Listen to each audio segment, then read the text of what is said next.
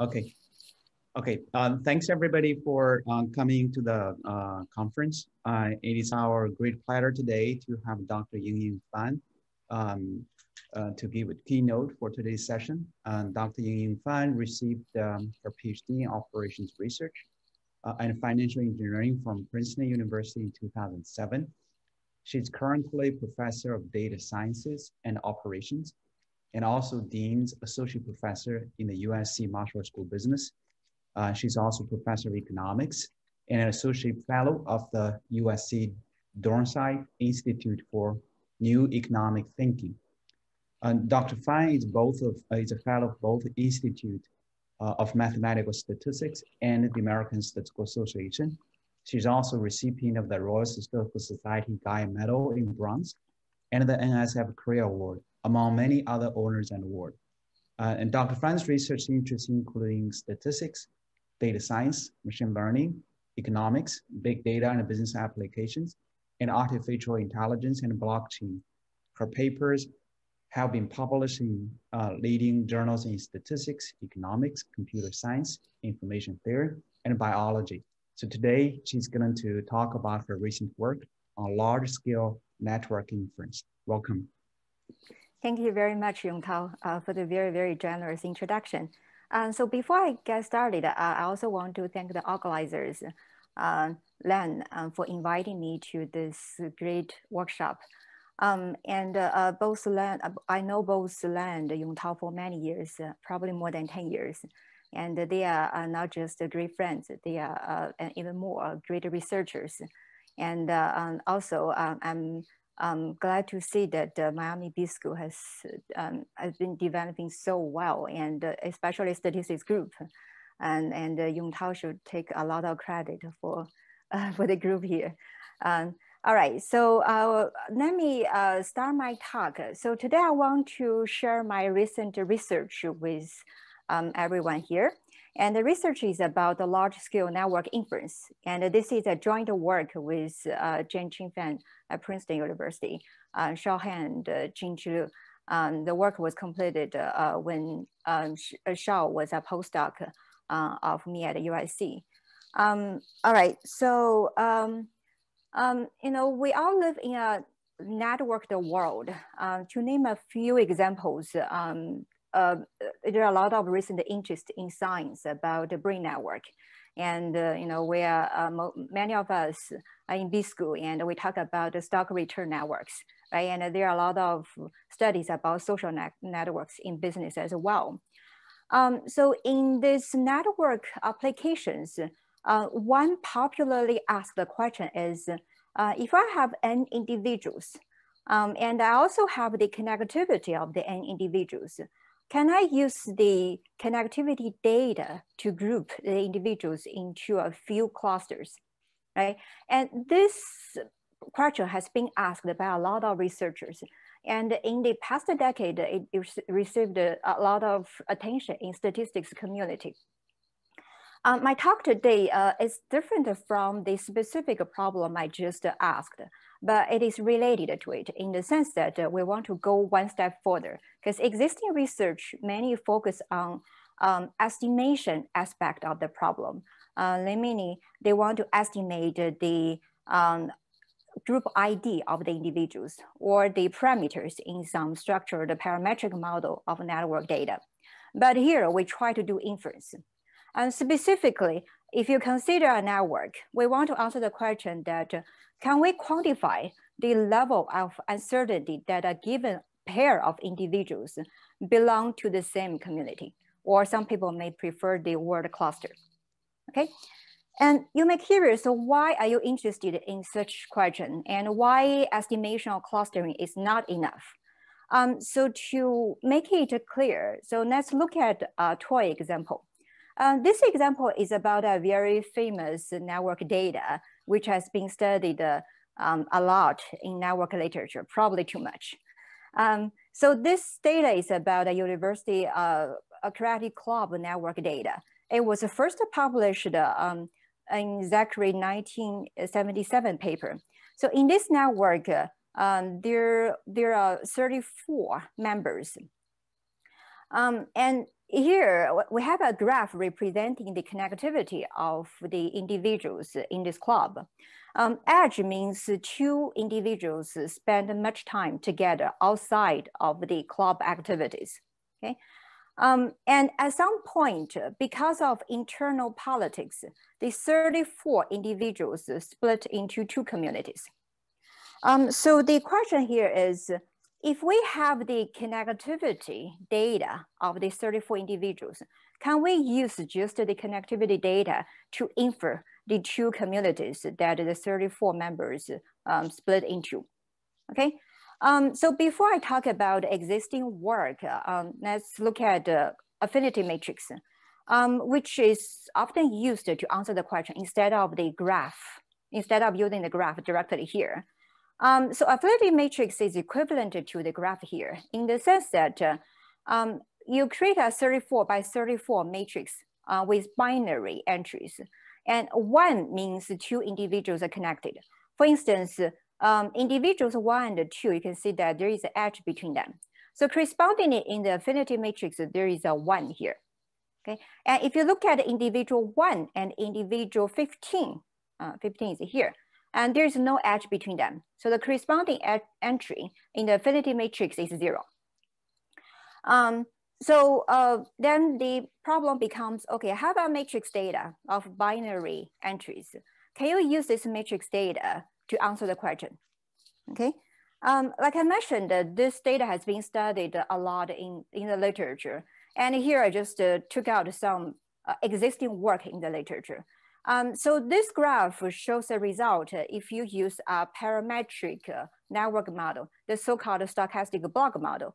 Then this is the two communities you end up with, okay?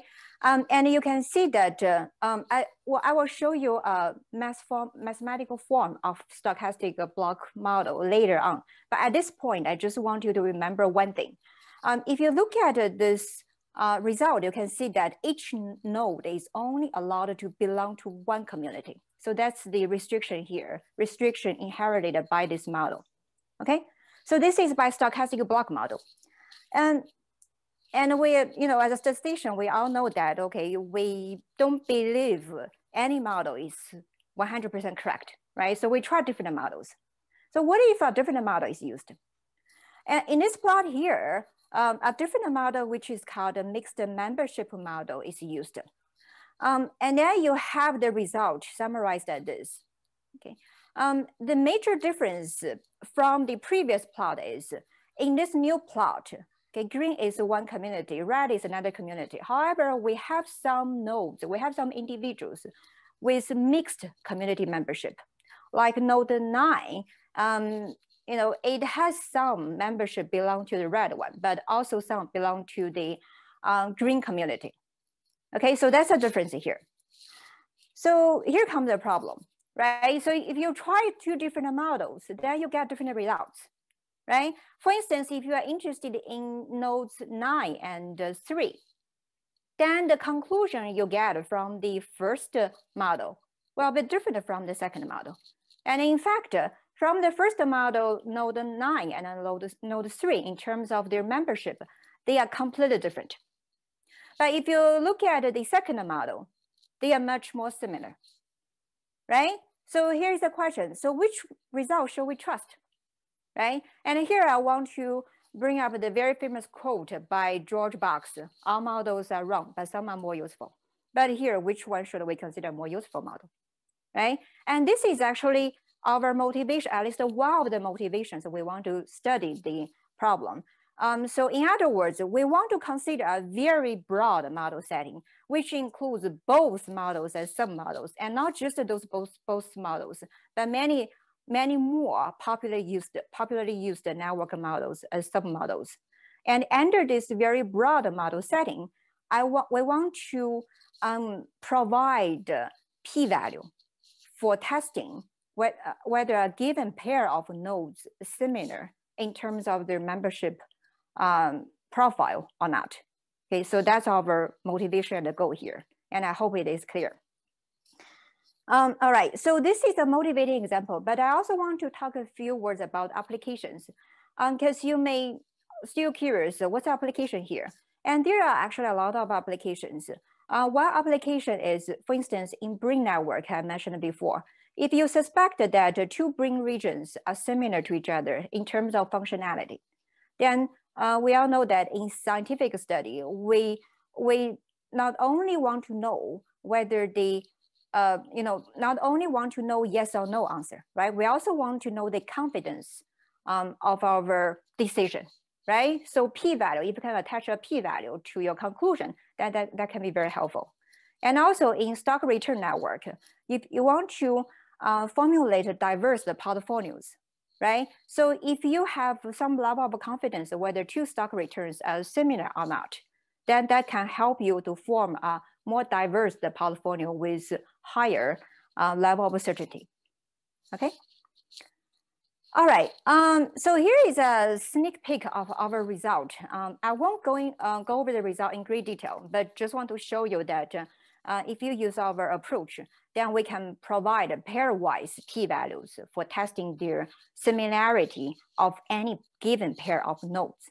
And the numbers here, the off-diagonal numbers, they are the pairwise p-values for testing the similarity of the corresponding nodes. Okay, before I introduce our method, I want to have a quick review of the literature.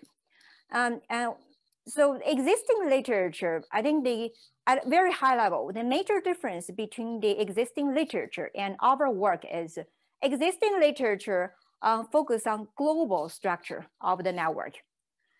Like I mentioned before, a lot of work, a majority of the work in network inference in statistics is about community detection. So that's estimating either the group ID or the parameters in some parametric model. Okay, and there was some work using hypothesis test for detecting whether a given large community has a smaller, more tightly connected community within it. Okay, and there is also some work using hypothesis testing to infer the number of groups in a community. Okay, but our work here, we focus on the local structure. As I mentioned, we consider any given pair of nodes, and this can be generalized to a given group of nodes as long as the group size is not large enough, but still it's local. And in fact, our work is the first in the literature to provide quantified uncertainty level on community membership estimation inference. Okay. All right, so now let me start with talking about our model framework and the method we use. Here is our model setting. We consider a network, and a network is described by the affinity matrix I presented a few slides back. Okay, so X is a binary matrix, and X can be decomposed into, we assume that X can be decomposed into two parts. The first part is a deterministic mean matrix of low rank. Okay, and the exact rank of it is equal to K, but K is assumed to be unknown but fixed. And W here is a noise matrix. And we have some assumptions on W. For instance, it is symmetric. It has independent entries on and above diagonal entries. Okay? And to make things easy, to make notations easy, we assume that the entries of X follows independent Bernoulli distributions on and above diagonals. And the Bernoulli assumption is not that important. The boundedness assumption is more important, but let's just use Bernoulli because that is in line with a lot of existing network models and applications. All right, and to formally ask our hypothesis testing question, we also need to impose the community structure, right? We assume that our network can be decomposed into K communities. And we assign a probability vector to each node. So pi is a probability vector for each node. And node I belongs to community K with a probability pi ik, which is a kth element of this vector. Okay, here is the formal statement of our hypothesis testing problem. For any given pair of nodes I and j, our goal is to test whether their membership probability vector are the same or are they different.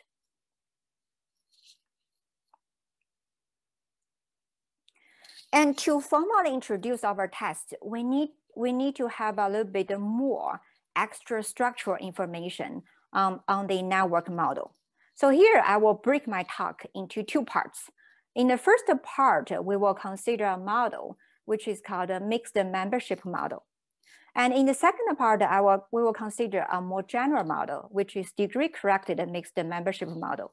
Okay, because the tests used in these two models are different.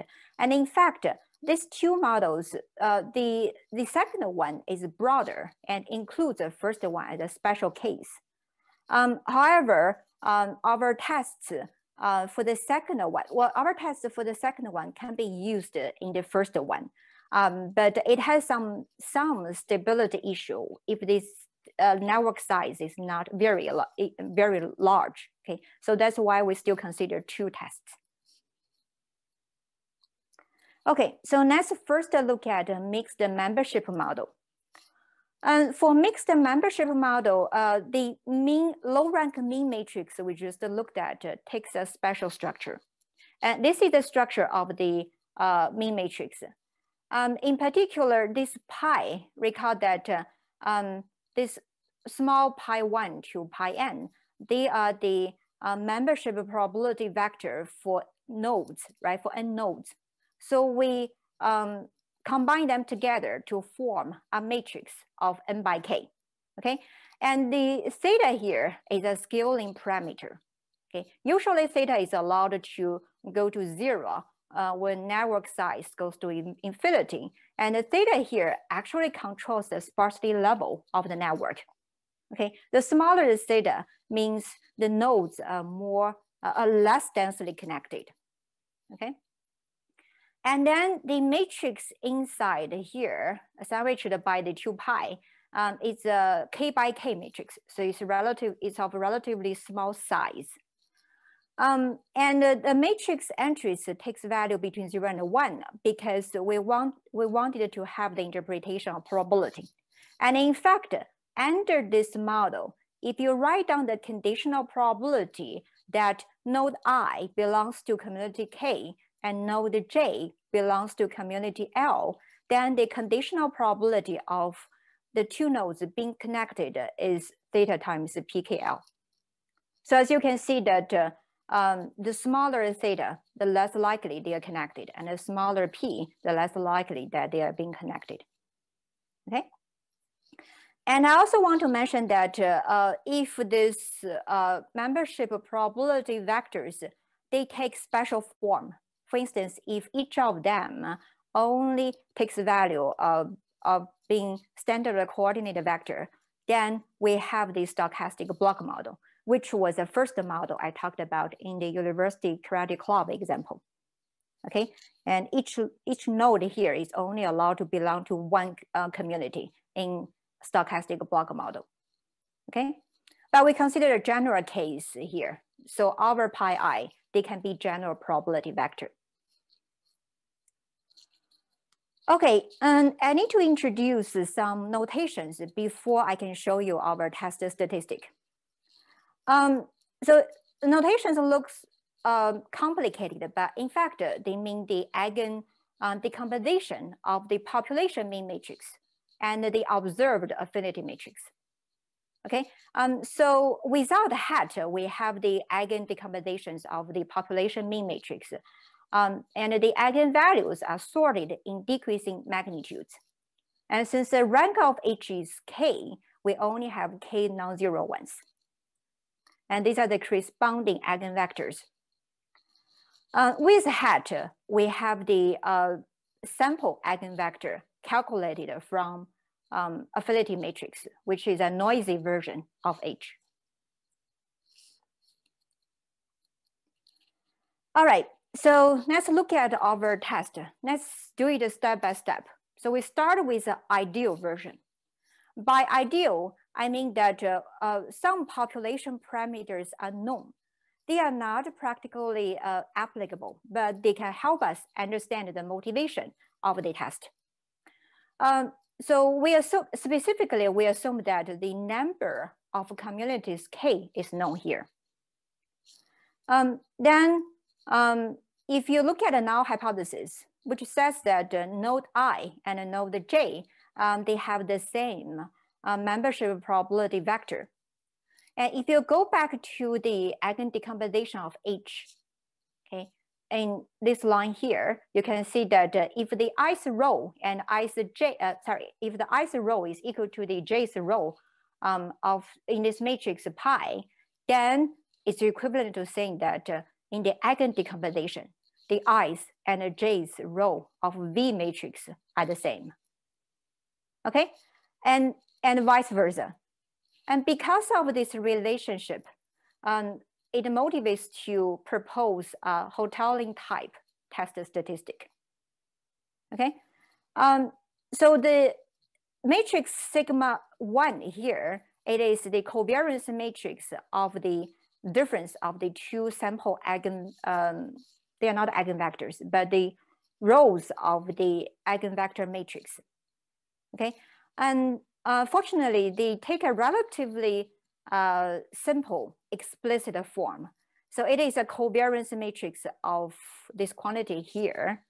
And I wrote different colors because V and D, they are deterministic population parameters which are unknown. And W is random. It's a random noise matrix, which is also unknown, right? So this says that this matrix sigma 1, how to estimate it is not very straightforward. And that's another reason why I call it the ideal test statistic. But we will look at how to estimate it using some expansion later. All right, so far we have this Hotelling type test statistic.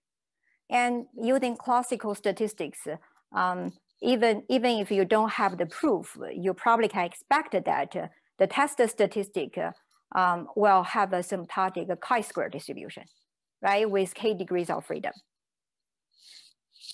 And that is indeed the case. But before I present the formal asymptotic result, let's look at some technical conditions for deriving the asymptotic results.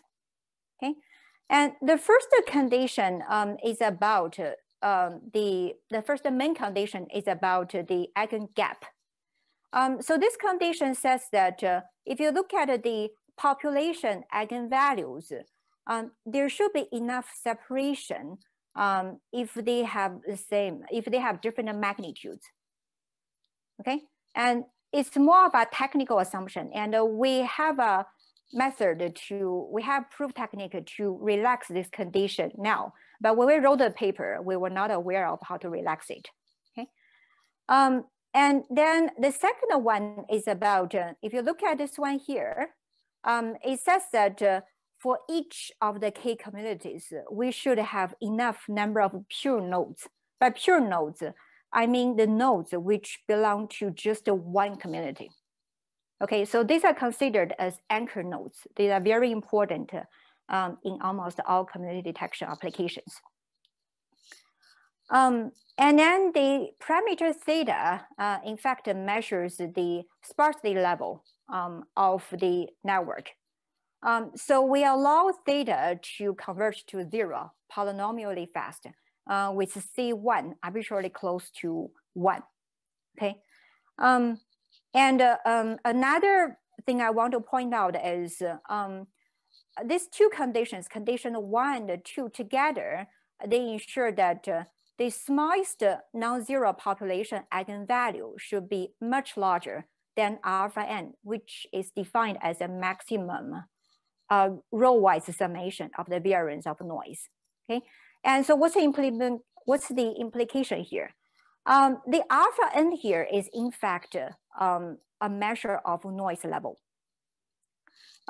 So here it basically says that we require enough spikiness in the non-zero population eigenvalues. Okay, and so that the signal is strong enough and the inference is possible. All right, and about theta, I already talked about the implication of the theta. It's a sparsity level. And our conditions allow eigenvalues to have different magnitudes, okay? And also the in the separation, in the eigengap separation condition, the constant, small constant can be replaced with some small o1 term, like a small o1 over log n, okay, for instance. And our results still apply. And so at last, I want to show you one simple example where all conditions are satisfied, because people ask, like referee ask, how can you make sure that the intersection of the three conditions is non-empty? And here is one simple example. If you have a stochastic block model with two communities of equal size, and it can be sparse, and if the matrix P takes this form with A less than 1, then all conditions are satisfied. All right, so under those conditions, we have the asymptotic distributions of test statistic. So the first result is under null hypothesis, and if all previous three conditions are satisfied, then we have chi-square distribution with k degrees of freedom. So that's in line. That is in line with our intuition about Hotelling type test statistic. And the second condition, a second result says if only the first two conditions are satisfied, and the last one, recall that last one I did not discuss much, but it's basically a technical condition saying that the weight matrix in the Hotelling test statistic is non-singular. And if there is enough separation between node I and node J membership probability vector, then asymptotically the test statistic will be infinity. Okay, and so these results together can, if we apply it to some specific model, for instance, a stochastic block model, then you can derive that pi I minus pi j is square root of 2, because each of pi I and pi j, they can only be a standard coordinate vector. Okay, and then both results are satisfied. So we will have a valid asymptotic size and asymptotic power 1. All right, so all these theoretical results I discussed before, they were still based on ideal test statistic, right? They give us understanding, but they cannot be directly applied in practice because of the unknown quantities K and also the weight matrix in the Hotelling test statistic. So how should we address this issue? So let's first ask a broader question. Can we identify sufficient conditions on estimators of K and sigma 1 such that all estimators satisfying these conditions can give us a valid test, right? And in fact, it turns out that the sufficient conditions for ensuring the nice property are not very restrictive. In particular, we only need an estimator of rank to be consistent, and the estimator of the weight matrix to be consistent in some sense, because this is a special matrix norm. Okay, so these are the conditions we need. And then here comes the practical question, right? We have the sufficient conditions, but how can we design estimates which satisfy the sufficient conditions? And since the sufficient conditions are not very restrictive, designing of estimators are not difficult either. And I want to, so here we use a thresholding estimator to estimate the number of communities. Because K has the interpretation of number of communities. But on the other hand, K is also the number of non-zero eigenvalues in the population mean matrix, right? And so under the spiked eigenvalue assumption, we can design a simple thresholding estimator. That is, we calculated the eigenvalues of the affinity matrix X, and we only keep the top ones, which are larger than some threshold. And this threshold here is the upper bound of the noise level. Okay, it's derived from theory. It's upper bound of the bottom n minus k eigenvalues of x. Okay, and in the literature, there are a lot of existing methods on estimating k, and we did not use them for several reasons. One reason is a lot of these estimators are derived under some specific parametric models, different from mixed membership model. The second reason is we only need some estimator that is consistent. So it probably doesn't worth the effort of using a highly complicated, sophisticated estimator. Okay, and then we still need to consider how to estimate the weight matrix sigma 1, right? And sigma 1, I showed you before that it has an explicit form. It's a covariance matrix depending on noise matrix W and some population parameters. And if you derive the entry-wise formula for this matrix, it turns out it has this kind of expression. VA and VB, they are eigenvectors, population eigenvectors. And DA and DB, they are population eigenvalues. And sigmas, they are the variances of the noise matrix, entry-wise variance of the noise matrix. Okay, so this motivates us to consider plug-in estimators, right? And it turns out you can plug in the eigenvectors by sample eigenvectors, eigenvalues by sample eigenvalues. So, and this won't cause any problem. However, if you plug in sample version of the variance of noise matrix W, that will cause a problem. Okay, so let's take a closer look at it. And here is a definition of the entry-wise variance of the noise matrix, right? So if you have a consistent estimate k hat and a very naive estimate of this variance is you remove the k hat spiked eigenvalues and eigenvectors from the affinity matrix, and you use the squared term of the corresponding entry to estimate the variance, right? That seems to be very natural. However, it doesn't work because it's not accurate enough.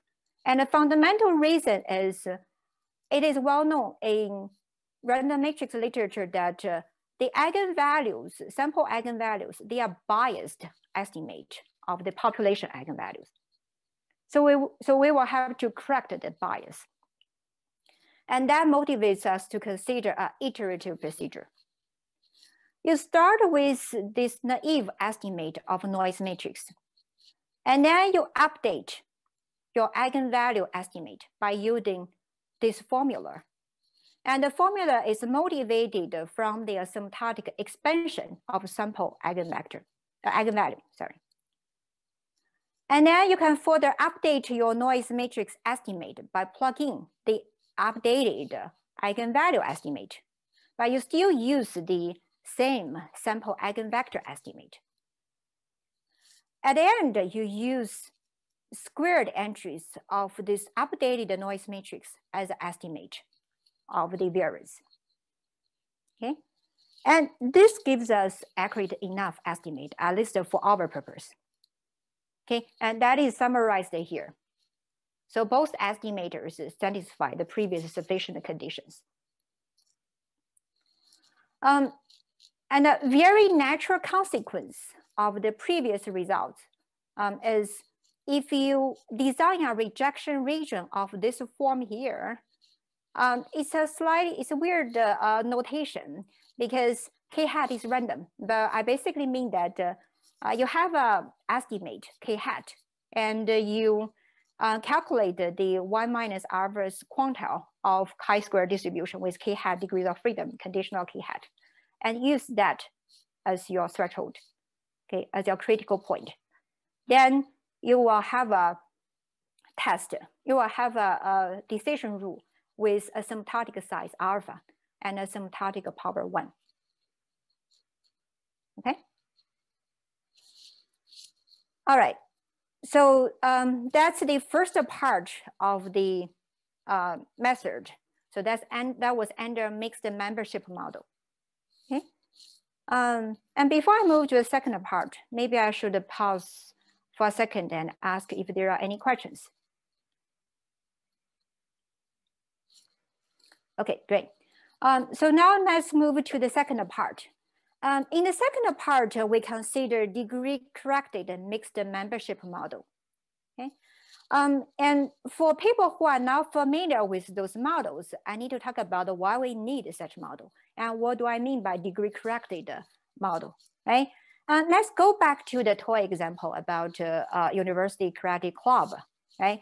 And if you look at the graph, it's easy to see that some nodes, like node 1 and node 34, they are connected to many more other nodes than, let's say, node 18, right? So in other words, some nodes are more like hub nodes. They have many more friends than some other nodes. So we call this degree heterogeneity. And we need to, and the previous model, mixed membership model, it did not allow degree heterogeneity. It assumes that on average, each node is connected to the same number of other nodes. Okay, so in order to take into account the degree heterogeneity, which is very common in practice, as you can imagine, degree-corrected mixed membership model was proposed. Okay, the difference between the previous model was for the mean matrix, low-rank mean matrix, instead of multiplying a scalar here, we have a diagonal matrix. And a diagonal matrix degree heterogeneity, degree parameters. Okay, and because of this actual matrix, the previous test T is not applicable. Okay, so we need to think about how to deal with this degree issue. Okay. Here we will use a ratio statistic. And this ratio statistic was proposed in June 2015 paper, but for different purpose. The purpose over there was for clustering, so still estimation aspect. And we want to use it for statistical inference. Let's take a closer look at this statistic and understand why it can be used to solve the degree heterogeneity issue. So again, let's start with the model assumption, right? So this is the model assumption for the low rank mean matrix.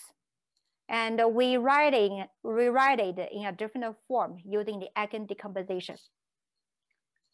And if I rewrite the whole thing, by multiplying D and V to the other side, I can have an expression for V, right? And I put the whole part in red and also in parentheses. And actually we are going to denote it as B. So V can be written as theta times pi times B. And theta is a diagonal matrix. We can further write down each entry of this V matrix in the following form. Okay, and by looking at this matrix, you can observe one important thing. That is, each row shares the same degree parameter. So because of this observation, you can use a column, for instance, this column, divide by the first column. But of course, it's entry-wise division. Then this division will get rid of the degree effect. And that gives us, so the division is mathematically takes the form here. Okay. And under the null hypothesis, using similar argument as I show you for T statistic.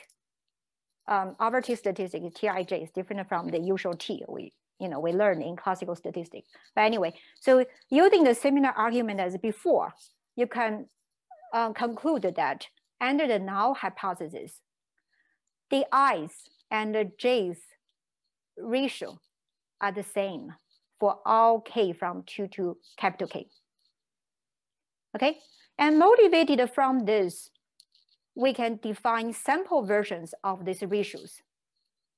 And for node I, we call it vector yi. For node j, it's yj.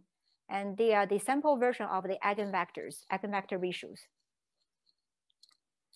All right. Then we are almost back to the previous case, right? We derived that under null hypothesis, these two vectors are the same. So this motivates us to consider, again, a Hotelling type statistic, right? And sigma 2 here is a population covariance matrix of some vector taking complicated form. We are not going to make a big deal of it because it's too complicated to get any insights. But it's just to say that it depends on the unknown population quantities. All right, and then the following things are quite natural, right? We are going to study the asymptotic distribution. And although you probably don't have a proof yet, but intuitively, it should have a chi-square distribution with k-1 degrees of freedom. And the reduced degrees of freedom is because of the ratio. Okay. All right. Okay, because of the time constraint, I won't go into details about the condition, but let's just have some very, very high level discussion of them. And some of the conditions here, they are purely technical conditions. Okay? And they are actually similar to the ones in the literature. And they may be able to be relaxed if we have more advanced tools from random matrix theory. But at this point, we are not able to relax them. Okay? And again, we needed the assumption about the pure nodes. So for each community, we need enough number of nodes belong to just this community. And we also need a sparsity assumption. So the sparsity here is measured by theta mean, which is the minimum of the degree parameters, okay? And so the network can be sparse, but it cannot be too sparse. Otherwise, the inference is impossible. And we also allow different magnitudes of the non-zero population eigenvalues. And similar to the previous case, we need a spikiness assumption. The spikiness measures the signal strength in your data. It has to be much larger than the noise level, which is measured by the same quantity often. Okay, so under these conditions and our null hypothesis, we have the expected chi-square distribution. And then under alternative, if the separation between pi I and pi j is large enough, we have the usual asymptotic infinity. Okay, and the next slide is about a practical issue, right? Estimation of the unknown parameters. And the idea is going to be the same, right? We estimate the k using the thresholding estimator. And we estimate the sigma 2 by using the expansion of each entry of it. Okay, but sigma 2 takes much more complicated form, so I did not copy it here, but we have it in our paper.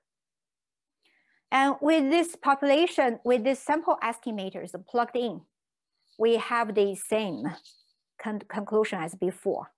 And the new test statistic satisfy all previous conditions.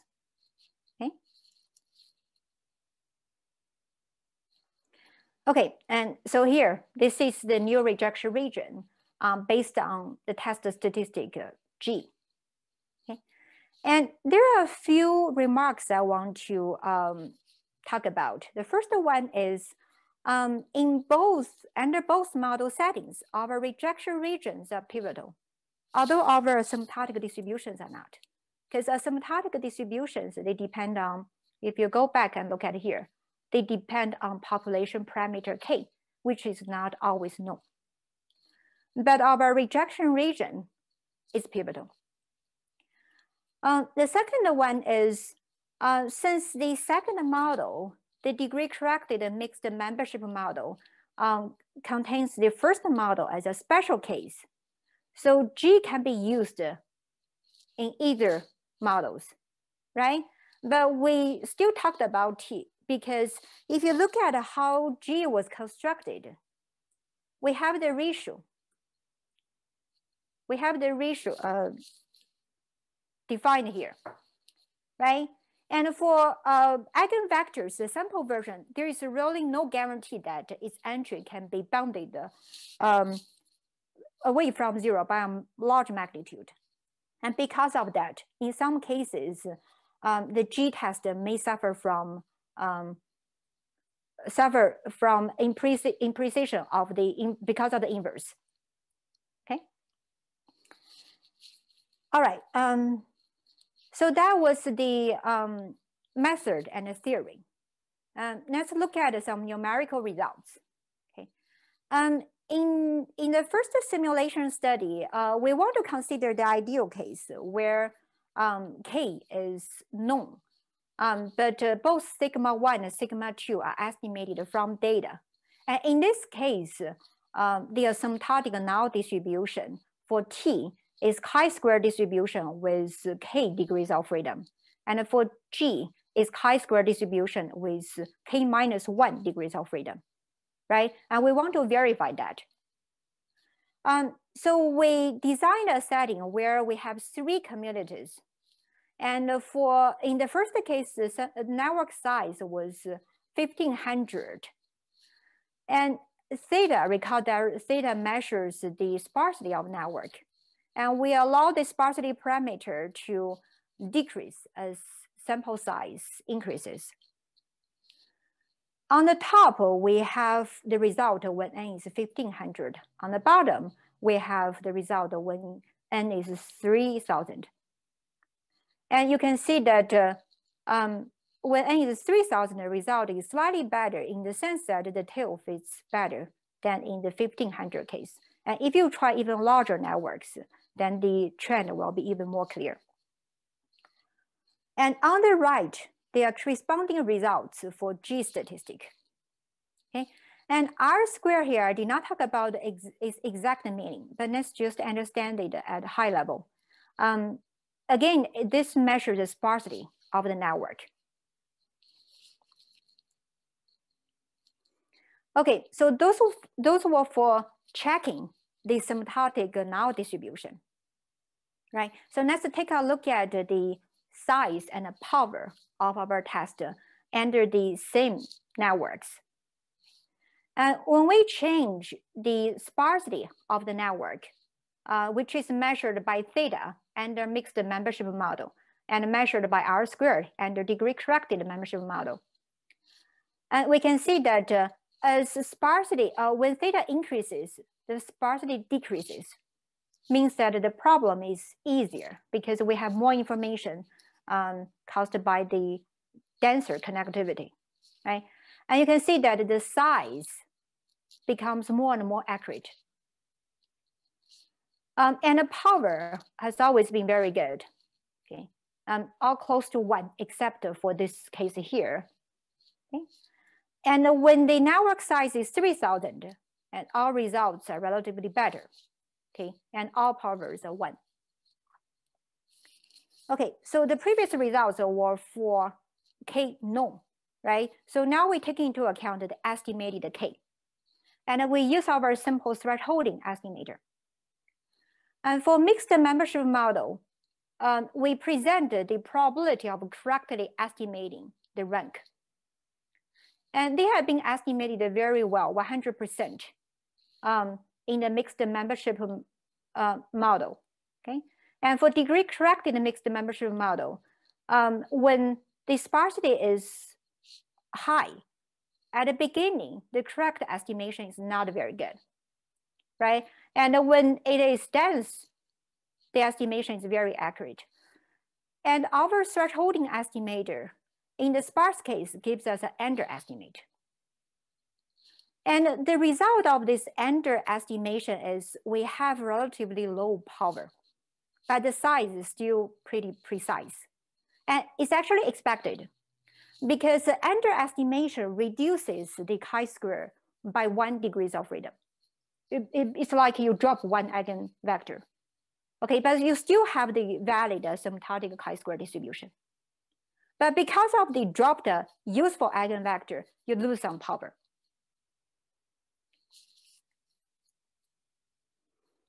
Okay, I think I'm almost out of time. So let me speed up. So I have 2 real data results.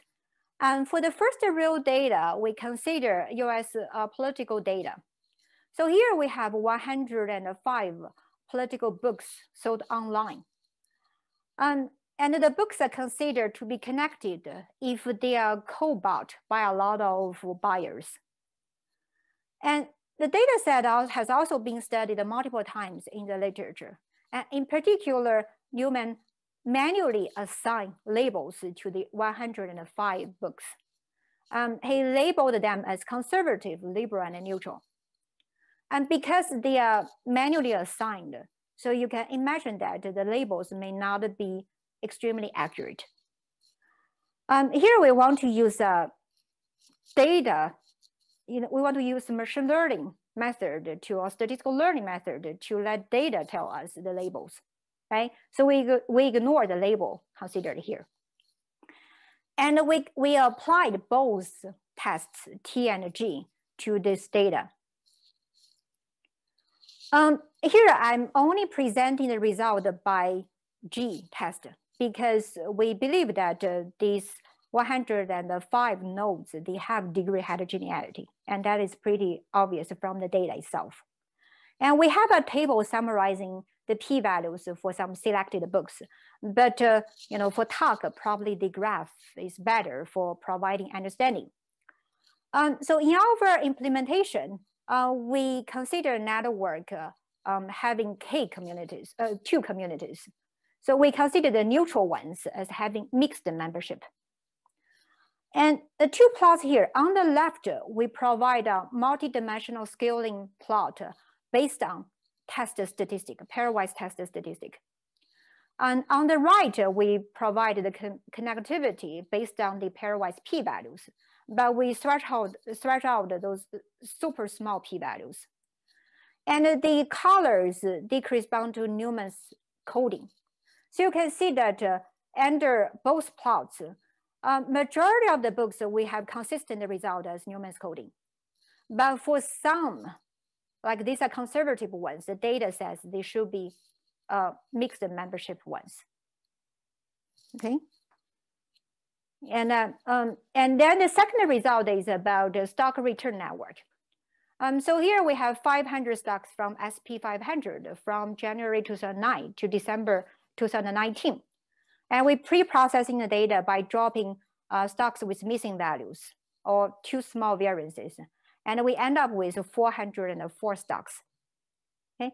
And because we all know that stock returns are driven by some common factors, right? For instance, Pharma French is 3 factors. So we remove the effect of the common factors. And then affinity matrix is constructed by the correlation of the residuals obtained from removing the common factors. And the plot here shows the result. Okay, it's based on our test G. And you can see that roughly we have 3 communities, and these are the mixed membership ones. If you take a close look at those nodes, 3 communities, here we have from this direction to the center, we have retail, restaurant, and real estate. And this cluster, majority of the companies are in tech, in tech field. And then this part here, moving from here to the center, we have healthcare and energy. All right, my time is up, so let me wrap up. So today I presented recent work where we want to use statistical inference to study a network problem. In particular, we consider broad class of models, mixed degree corrected and mixed membership model. It contains most popularly used network models in the literature. And under this model, we propose the test statistic and provide p-values. Okay, and we are working on extending the test to some other settings, for instance, for group inference and for non-sharp null hypothesis. Okay, and here are two related papers summarizing the results. Thank you.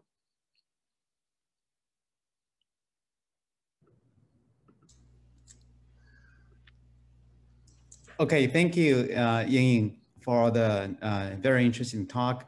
Lan, I guess we typically would have a Q&A if anybody has questions in the box. I don't see anything being input here. I'm just wondering if anybody has any questions. Maybe you can ask directly. Yes, I do have a question. Actually, I have two questions. First of all, I really enjoyed your talk. It's a really great talk. My first question has to do with the multiplicity of the test arising when you have very large scale data. In eigenvalues, right? Yes, yeah. So when you apply this to large scale data, how would it be adjusted? Sorry, I just want to make sure I understand your question. Are you talking about the multiplicity in eigenvalues? Actually, it's a multiplicity for testing the pairwise. I see. The okay. membership. Yeah. Okay. I see. So that's a great question. That's actually one direction we want to extend it to. So right now it's pairwise, and as you can imagine, the pairwise p-values are actually correlated because they are based on the same data.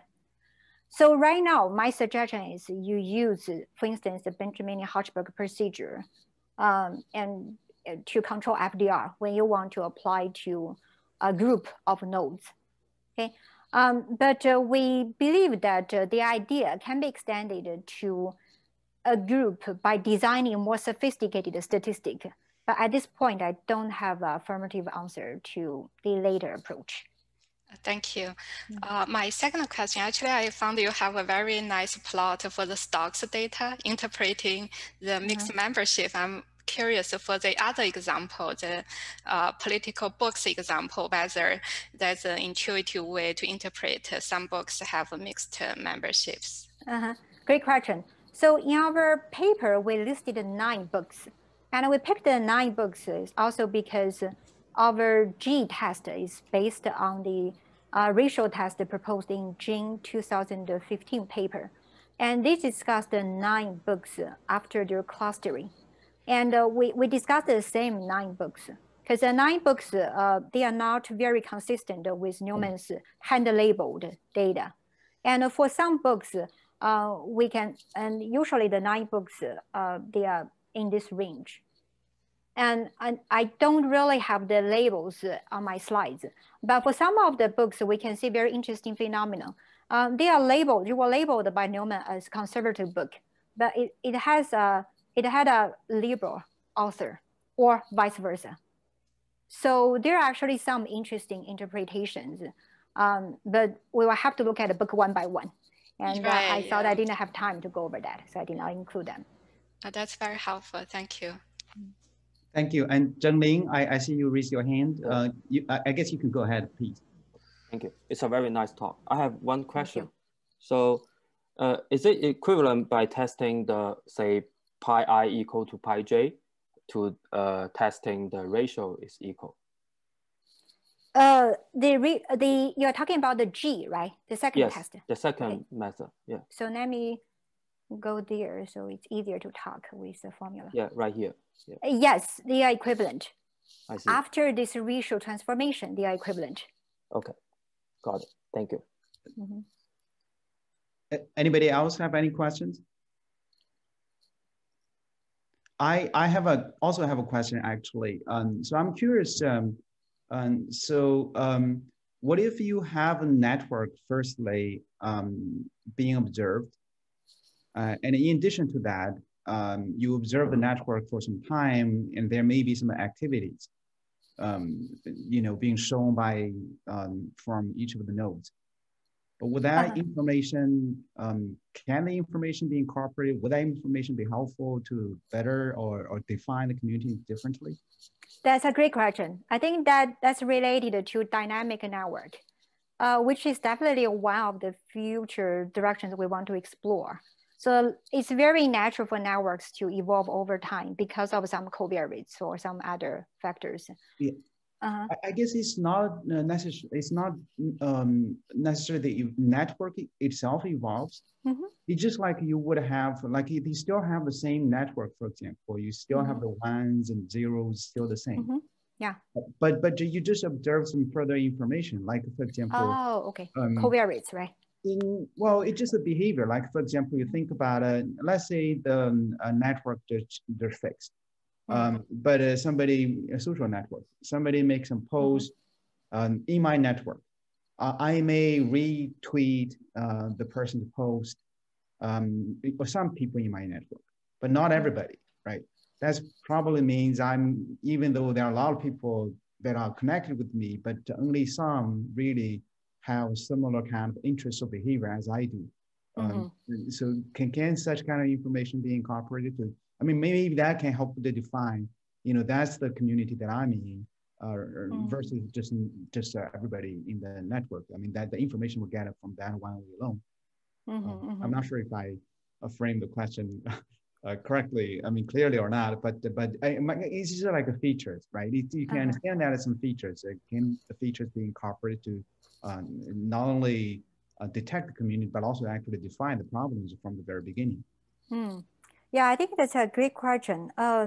We haven't thought about that yet, but I do know that in network literature, there has been some work taking into account, like you mentioned, the feature information. And that helps, because after all, that gives you more information, right? And I think to what extent it can help will really depend on a specific question. And I know for community detection, in some,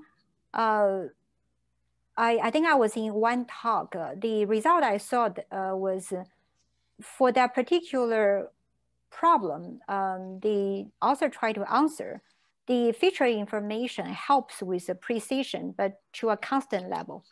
It does not improve the rate or something.